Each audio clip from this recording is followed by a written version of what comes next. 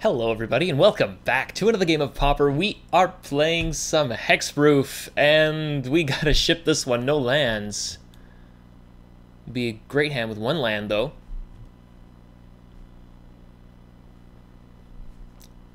Opponent might be doing some mulliganing of their own. Nope. Alright, we gotta ship this. Well, we got one creature. We do have some ways to get it back, so I guess we can keep this.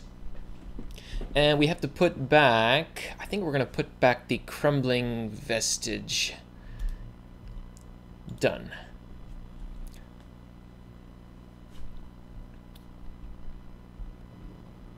Oh, Slivers. Okay.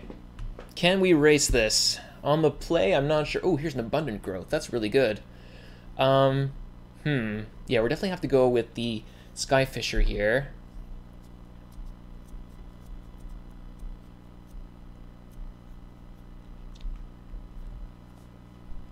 So I think what I will do, should I go with the, okay, so I'm definitely playing the Snow-Covered Forest.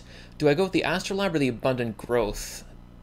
The Astrolabe would let me play the Ash Barrens and go for the turn 2 core Skyfisher, whereas the Abundant Growth, well, it still would, but then I'd be stuck with a colorless source, and I'd be forced to pick up the colorless source to eventually find more mana. So I think the Astrolabe is just slightly better in this case. Let's go with that.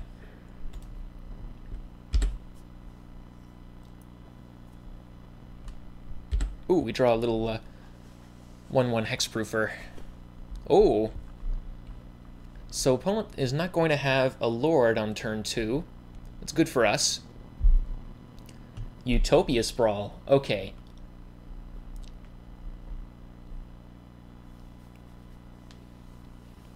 So we could have a pretty fast kill here. But I could slow myself down a little bit by going with the Gladecover Scout.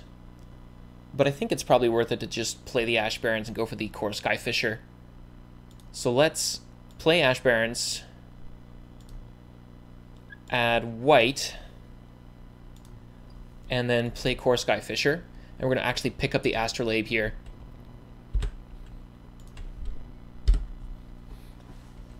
Now we have a flyer with an extra power.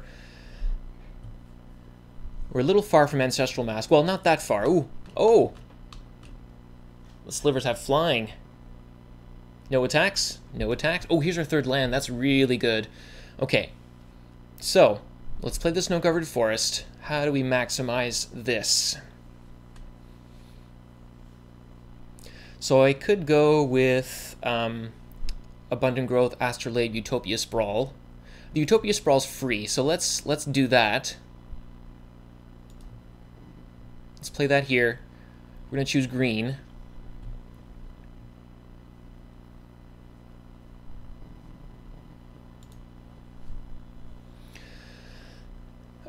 I've got...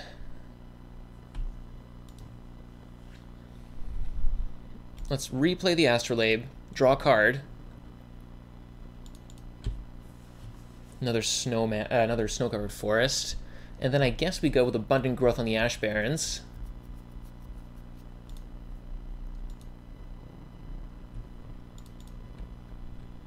Ooh, Armadillo Cloak's great. And now I can actually play Gladecover Scout or Rancor. Let's see. Next turn I'm going to have 1, 2, 3, 4 mana. So I definitely want to use... I guess it's slightly better to play the Gladecover Scout. Because next turn I'm going to want to go probably Ancestral Mask Rancor. And this just gives me another target in case they do have removal. And I don't gain much from playing the Rancor now. Let's play the Gladecover.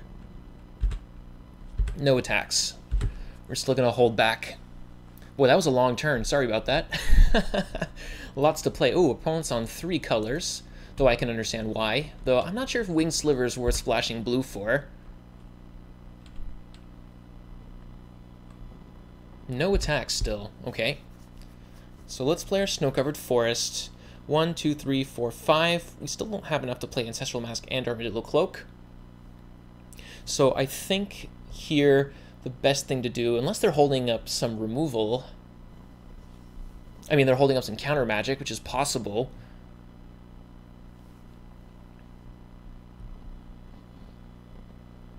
I think we kind of have to go for it.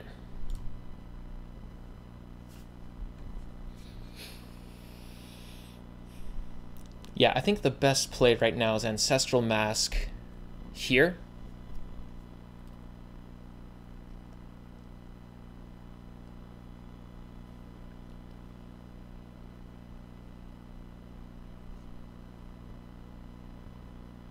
Opponent is running some counter magic. Okay. And then Rancor. Get in with our 9/7. We'll hold back the Core Skyfisher to block. And then next turn we have Armadillo Cloak, and that'll really seal the deal.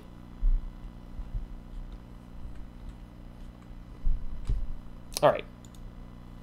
Cool, that was a weird sequence of plays that I needed to make, but it worked out.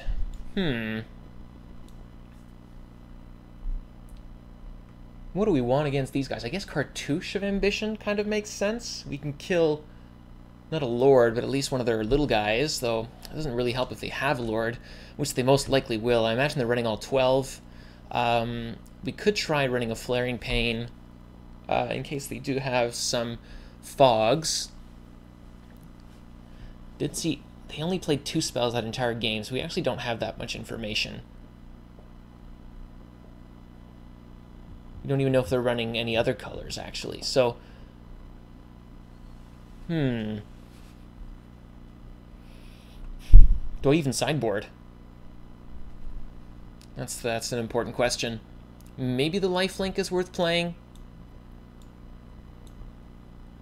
And we can take out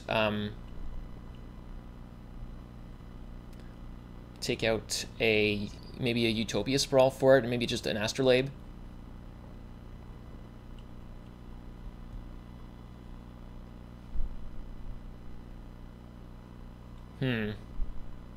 Yeah, maybe we can just cut an Astrolabe for another lifelink, just so we can race a bit better.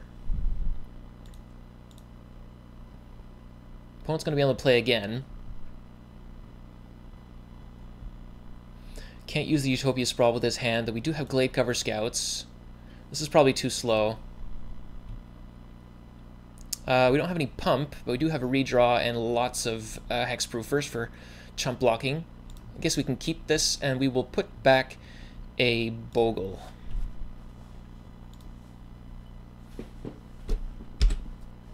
Okay.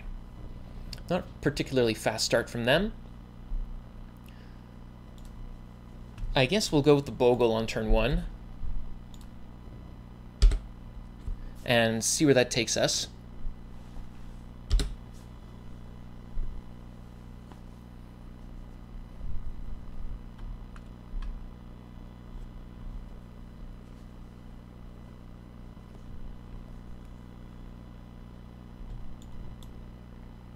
Next turn we can go, double Utopia Sprawl and Abundant Growth.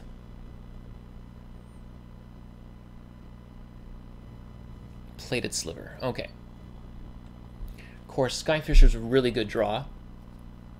Let's play the Snow-Covered Forest. Let's play Utopia Sprawl on white. Oops, no, that was the wrong play. I should have gone green. Now what? Yeah, you really got to think about every single little detail with a deck like this. Okay, I guess we're just going to go Abundant Growth here, and then we're going to have to lose our white mana unless I find... Ooh, Ancestral Mask is good. But, yeah, that was a mini punt over here. Hopefully it doesn't cost us.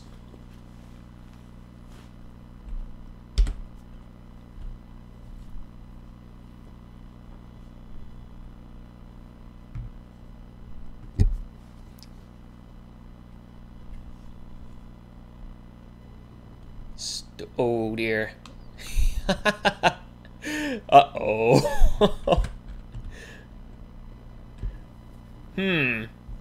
Well, how do we fight that? I guess we have to try to go with the core Skyfisher plan.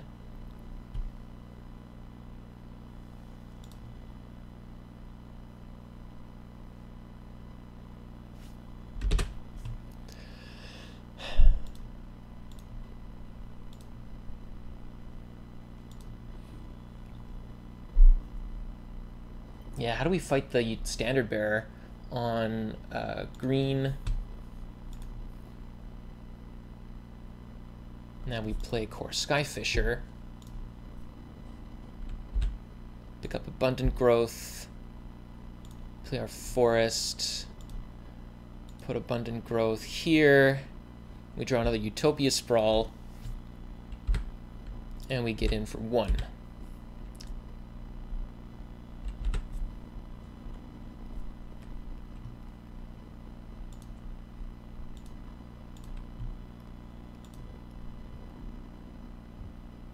So let's go on green again.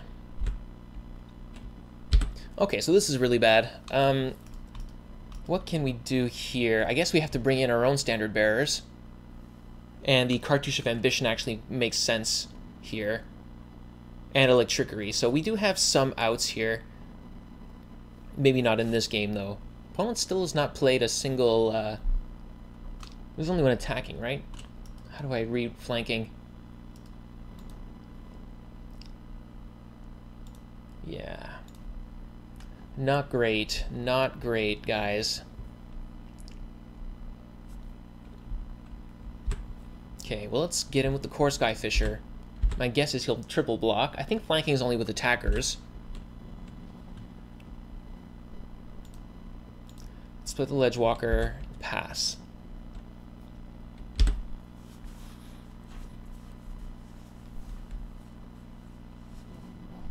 Okay, Gemhide, sure. Yeah, so we do need some answers to Standard Bearer in our deck, because we lose with it. And yeah, I think we're just going to scoop it up here. And, yeah, so let's bring in, I guess we're going to over sideboard. Own Standard Bearers. What else? Cartouche. We're going to take out Lifelink. And we're going to take out...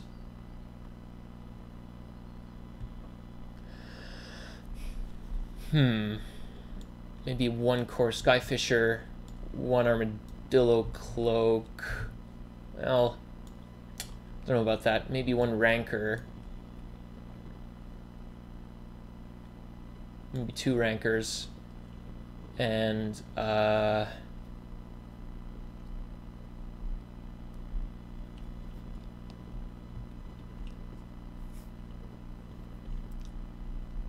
maybe the core Skyfisher.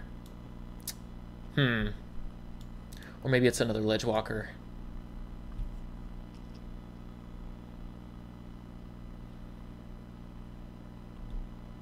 Okay.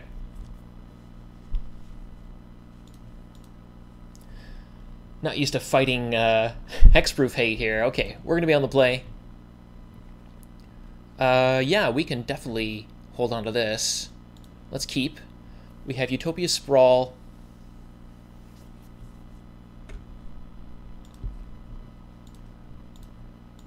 I'm going to put it on white, I guess.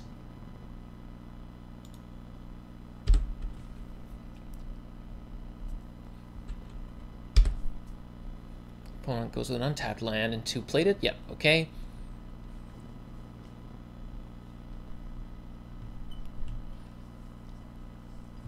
Now here, I think it's Crumbling Vestige. For green, play Abundant Growth, play Standard Bearer.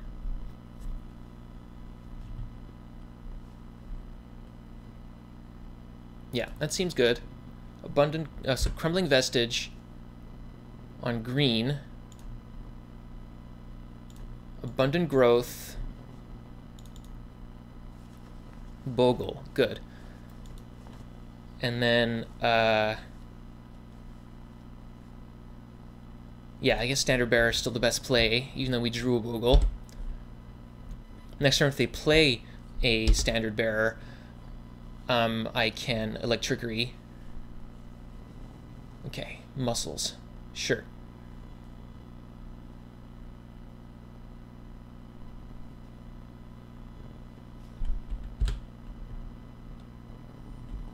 That's a decent draw. 1, 2, 3, 4. So I can actually go Ancestral Mask Rancor. My guy will be a 2, 4, 6, 8.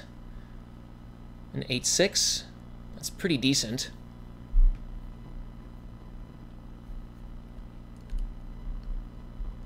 Or do I play it on the? Do I play Ancestral Mask on Slippery Bogle instead?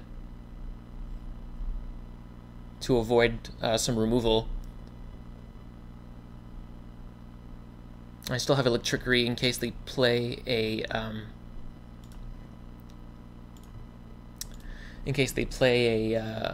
their own standard bearer.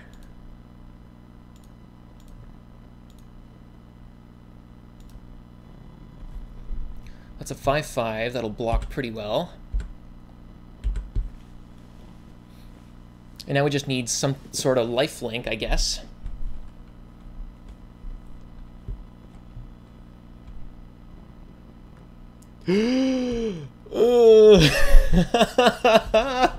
Oh my goodness. Oh, that hurts. Oh boy, that hurts a lot.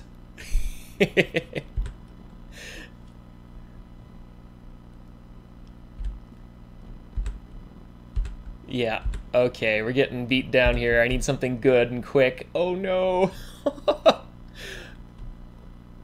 Okay, well, let's play Rancor.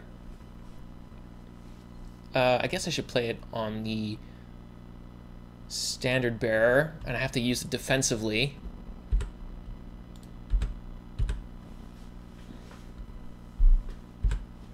Yikes. This is bad news.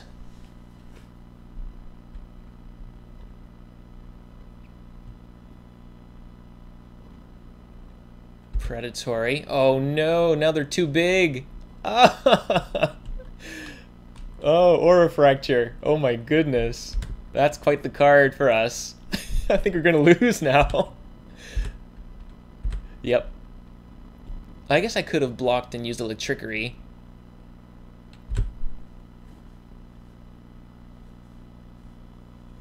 I guess that'll have to do.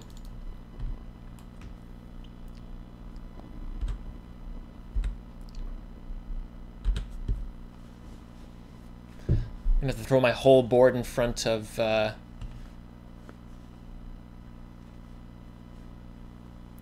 these slivers. Oh no, now it's way too late. Okay.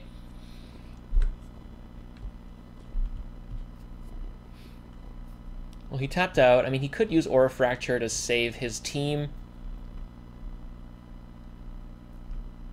Because now I could go double block the Muscle Sliver and then Electrickery. If they hadn't played another Lord, I could have killed both Lords, but now it's a bit late. I think it's probably still worth it, and then if they want to, they can sack a land.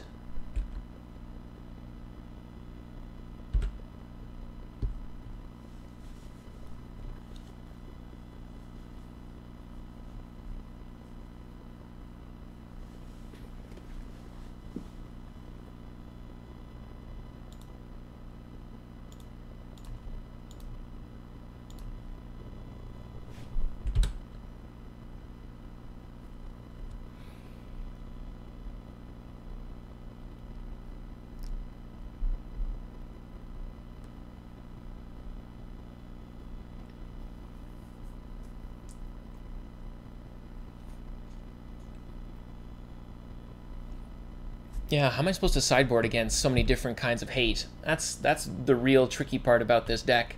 I mean, I could have brought in Ray of Revelation. Oh, I'm still dead. Wow, that's right. Anyway, yeah, it's a lot to fight against when they do run cards like Aura Fracture. It's hard to win against something like that. So, anyways, hope you guys enjoyed that. We'll see you next time.